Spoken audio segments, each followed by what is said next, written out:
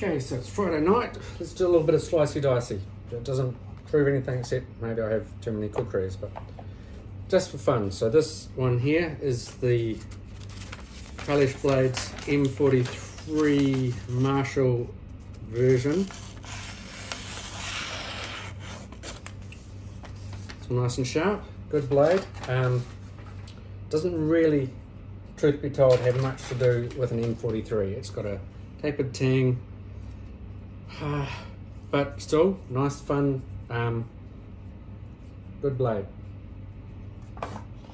This one, bit of the handle cracked off and the tip kind of had a little incident, but never mind. So this one here is the Heritage knives. They call this one the Papu or the Master, and I think, I could be entirely wrong, but that is a mistranslation of the markings from the original one.